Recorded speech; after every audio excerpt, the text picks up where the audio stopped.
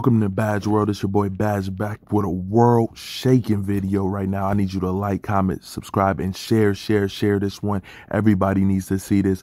I'm going to show you how to raise some really serious questions with the Bible using the first verse of the first chapter of the Bible right here in Genesis. I'm using Blue Letter Bible. It's an app that you can download on your phone. If you're interested in the Bible, you absolutely need to get this app. But we're going to go right into it. Genesis chapter 1, verse 1, a scripture everybody knows. In the beginning, God created the heaven and the earth. So with this app, you can click on the verse, you hit interlinear, right? And then it's going to show you the Hebrew on the left, the English on the right. Right in that scripture, the word God is the word Elohim. If you click on that word, it's going to pull up and show you that the root word is plural.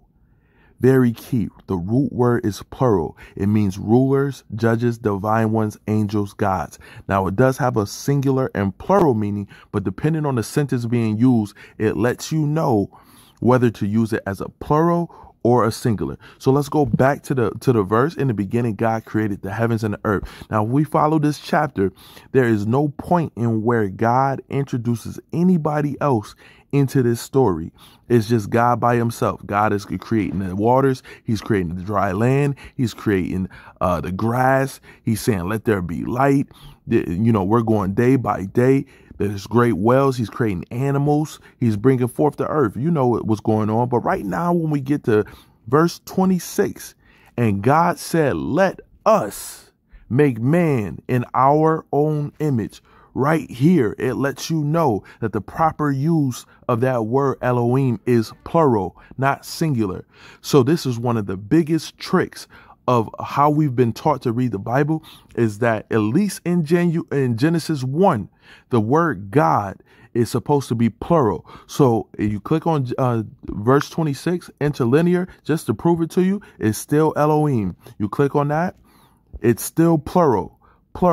So we know basic English. Let us make man in our own image. So this scripture should read, and the gods said, let us make man in our own image. So Genesis chapter 1, verse 1 should read, in the beginning, the gods created the heavens and the earth. That is groundbreaking right there. So the question is, who are the gods and who is the true God? Oh man, this is groundbreaking, shaking, world shaking stuff right here.